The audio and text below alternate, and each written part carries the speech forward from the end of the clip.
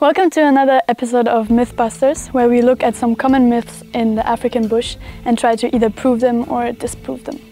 Today we're going to look at the myths that chameleons change their colors in order to be camouflaged or fit into their surroundings.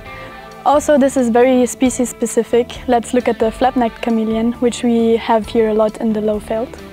To be specific about the flap-necked chameleon, it is already green colored, so it already fits its surrounding pretty good.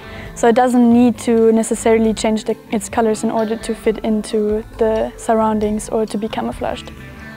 So the chameleons we usually get here change their colors for temperature regulation or to do courtship displays or to express their mood. So to other male chameleons, for example, they will have brighter colors to show their dominance and their readiness to mate. For temperature regulation, chameleons will change their color to darker colors if they need warmth, because then they can absorb the sunlight better and actually be warm. If they are already very warm, they'll change to lighter colors like white or beige.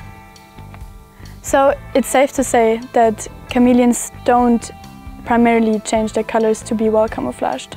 We can consider this myth busted.